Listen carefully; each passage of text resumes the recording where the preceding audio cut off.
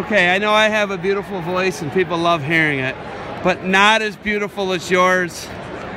Where do I hear your voice all the time? Well, I've been doing the announcing for the Ohio State Buckeyes home meets for the past 10 years, so that's probably where you heard it. And if you know of West Holmes High School in Holmes County, Ohio, Millersburg, Ohio, I've been helping out that program since 1988. You do a phenomenal job. I don't know where you get a lot of the biographical things whenever you talk about guys. It's incredible. You're very extensive at St. John's Arena. Now, you do those ones in the Shot, too, don't you? Oh, yeah, sure do. Yep, sure do. What's your favorite place? Favorite venue, St. John or the Shot? To be honest with you, probably the Shot, just because it's a bigger venue, more people, get more people excited, you know, one of those type of situations. But I like both facilities. St. John's got so much history to it. Looking, you know, Tom Ryan comes in. You come in with Tom Ryan, essentially, right? In a sense, yeah. I started with him back in 2007 when Colt Sponseller was, you know, started at Ohio State. Colt was from our high school. I've known Colt since he was a baby. And when he had his very first collegiate match, a bunch of us went down that night. He introduced me to Coach Ryan, and I got the job.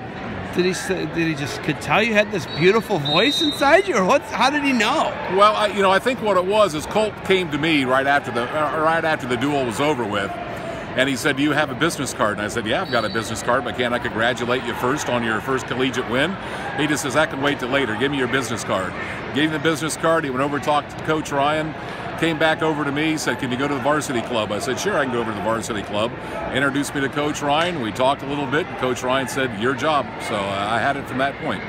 You know, you look at the careers you've announced. It's incredible. Think about the historical run we just had at 125, 174, and heavyweight for Ohio State. First trio to be four-time All-Americans together. That's incredible. What's it been like calling those matches, calling, you know, just everything, the history you've had in the last 10 years with Ohio State? You know, there's been a lot of great matches. Tom has built to what I feel is probably, arguably the top program in the country as far as collegiate wrestling goes. He's had a lot of good people come in. It's been an honor to work for him, and Tom's become a very good close friend, you know, and I really like working for Coach Ryan. The talent that he's had down there and the talent that he's going to be bringing in next year, 2018, 2019, I think Buckeye fans should really be excited because it's going to be an exciting team next year.